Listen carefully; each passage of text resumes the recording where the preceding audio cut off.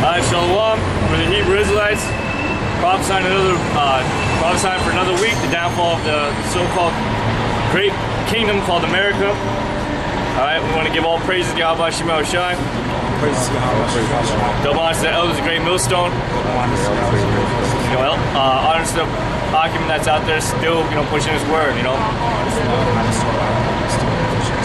Alright, so I guess on the spirit, we're going to go on like a topic, I guess, basically how an elect man is supposed to conduct themselves, because as you can see, we're closer and closer to getting to the end of this thing, and you still got people, just in folly, man, being sottish, being, just completely wicked, alright, and just living it up here in America.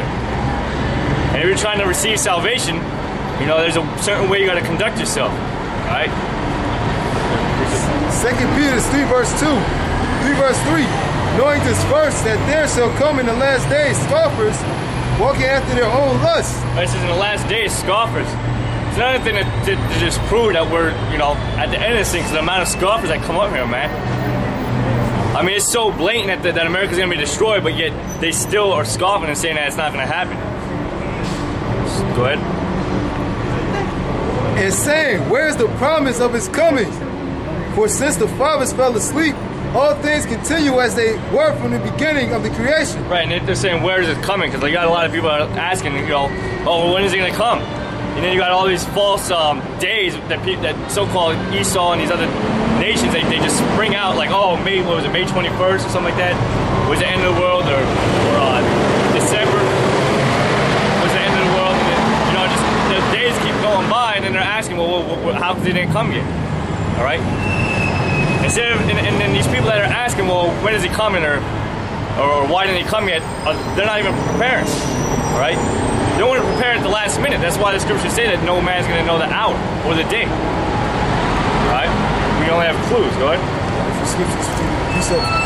Amos 5 verse 18. Woe to you that desire the day of the Lord. Yep. To what end is it for you? The day of the Lord is darkness and not light. You got a lot of people asking, when is America going to be destroyed? But a lot of people asking this question don't realize that they're going to be a part of the destruction, all right? It's not going to be light for them. It's going to be darkness. You got Esau looking at like the America's going to be destroyed sign. They're like, yeah, I can't wait for that. Don't you realize, you so-called white people, that that's the end of your rulership? That's when you guys are going to be put in slavery. You other nations are going to be put in slavery. All right. Go ahead. Ezekiel 13 verse 5. Ye have not gone up into the gates, meaning the streets to teach his word, neither made up the heads for the house of Israel, to stand in the battle in the day of the Lord. Right, that's what we're doing, all right? That's what the elect men are doing, right? We're trying to do, They're standing out here, man, in the battlefield, all right? And proclaiming unto the people what's getting ready to come, all right? To prepare ourselves for when all destruction and all hell breaks loose. Go ahead. Back to 2 Peter 3 verse 5. For this they willingly are ignorant of, that by the word of the Most High, the heavens were of old, and the earth standing out of water and in the water, yep. Whereby the world that then was being overflowed with water perished. Yeah, see, this is what they're ignorantly unaware of. That the same people that were saying that there's no way that the world was going to be destroyed, all right? Talking about during the time of Noah, all right, when the Lord completely flooded the world. Everyone was saying, oh, that's not going to happen, that's not going to happen. And guess what happened? The whole world got wiped out, man. And got flooded. Same people today are saying the same thing. It's not going to happen. All right, America's going to continue to be prosperous. We're talking all kinds of other doctrines like the so-called Chinese and Japanese are going to be the next rulers. But they ain't considering that the fact that thermonuclear destruction is coming to America and these other countries. Go ahead. You got a piece of it? But the heavens and the earth, which are now by the same word, are kept in store, reserved unto fire against the day of judgment. That's right. Everything around you, man, is reserved, okay, kept for freaking thermonuclear missiles, man. All these buildings being built up, all right, are going to be destroyed. Go ahead. It says, again, verse 7, But the heavens and the earth, which are now by the same word, are kept in store, reserved unto fire against the day of judgment and perdition of ungodly men. Yep. Unto 2/3, man. Perdition of ungodly men. Those of you not seeking to come back to the Lord, all right? You're gonna have to taste of that thermonuclear destruction. You're gonna have to go through a lot of hell. All right? Not knowing when your next meal is gonna come in. If you're not trying to seek the Lord now. But beloved, be not ignorant of this one thing, that one day is with the Lord as 1,000 years. Right, so one day with the Lord is a 1,000 years. So the hell that we're catching right now is but little to the Most High, man. It's only been, what, two days to the Most High, roughly? You know, since we've been, you know, in this shitty captivity. So basically, the time is coming, man, where it's basically gonna come, man. The flood is gonna come through. And that flood is these thermonuclear missiles.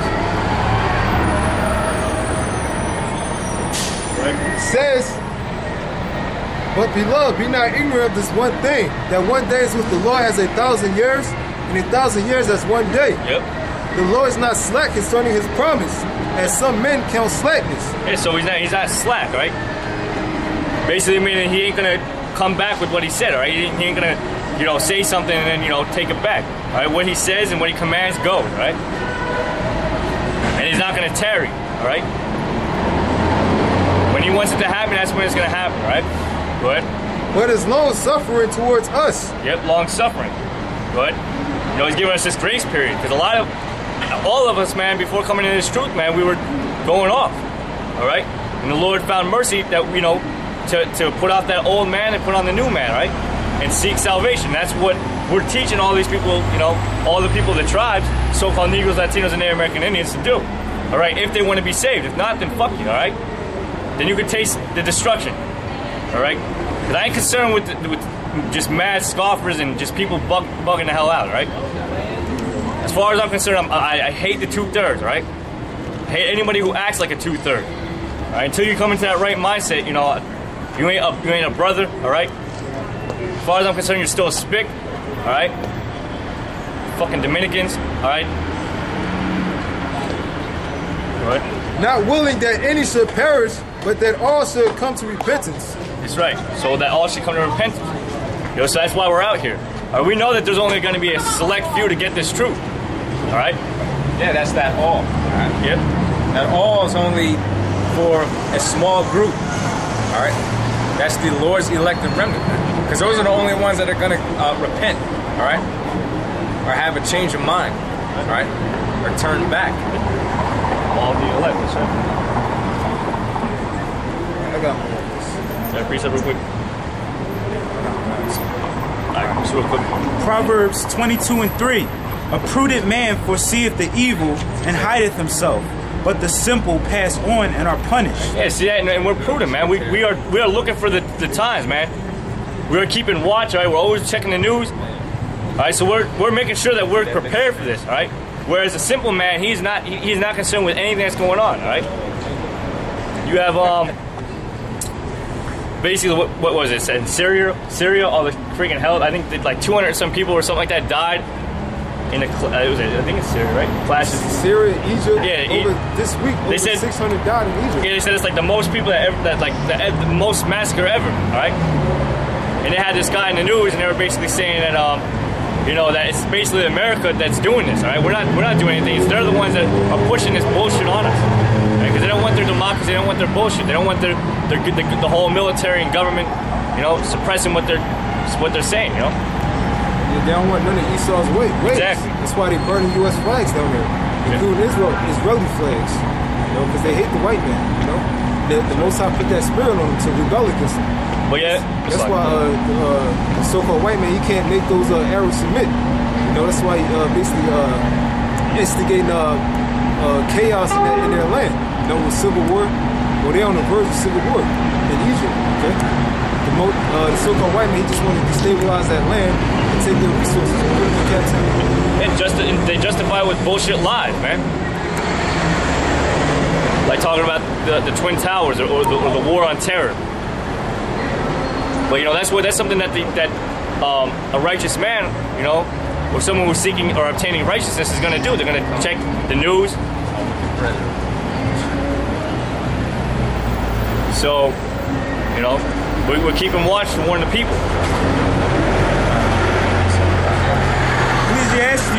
Ecclesiasticus 32:14.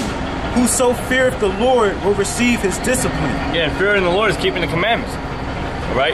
Because if you're not fearing the Lord, then you basically don't care if you break one of his laws, because you don't fear what the consequences may be. That's what fearing the law is. Fearing the consequences of what happens if you don't, you know, try to obtain righteousness, or try to be, you know, basically doing what the Lord tells you to do. You know, and one of the things the Lord tells you to do is go out in the highways and byways and preach the word. Yeah, you're a complete fucking reprobate if you don't know that you gotta, if you're an Israelite, you don't know that you gotta keep the law, statutes, and commandments. Meanwhile, you walk around here knowing that there's certain things in this society that if you